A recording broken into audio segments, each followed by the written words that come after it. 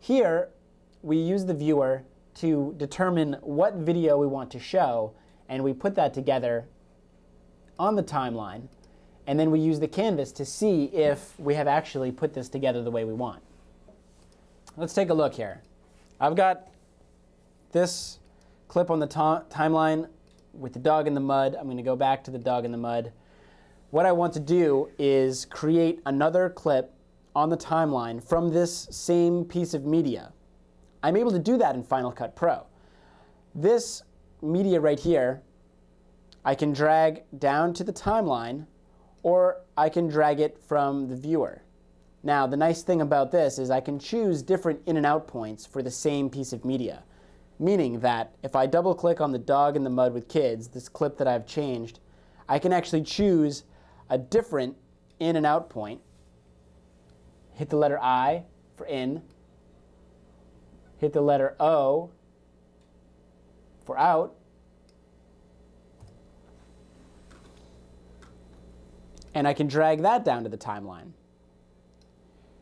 As I'm going through, I see the dog in the mud, kids running up to it. I remember seeing at the end of this video clip, if I double click on this clip again to make sure that I'm loading a fresh version of it into the viewer, at the very end, I get a really great shot of the dog in the mud here. And I'm thinking that this might be what I want to see before the kids run up. So again, if I use the left and right arrow keys on my keyboard, I'm able to move this playhead left and right frame by frame. So if I set an in point right here and then set my out point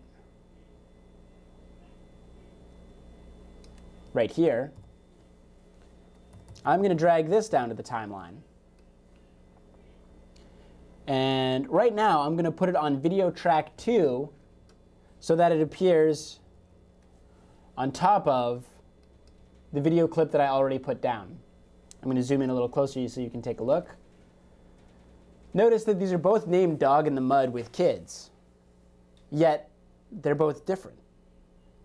They're from the same piece of media, and if I play them, you watch what happens in the canvas in the upper right-hand corner.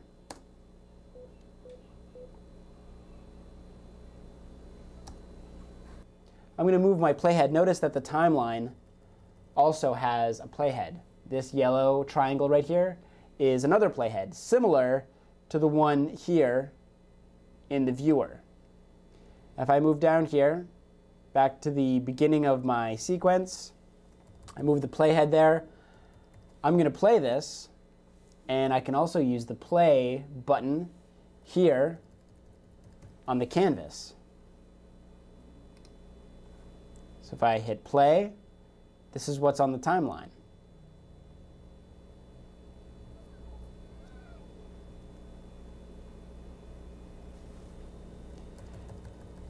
Now, I've decided that I don't want this clip anymore, so I'm going to get rid of it. Click on it and click on the delete key.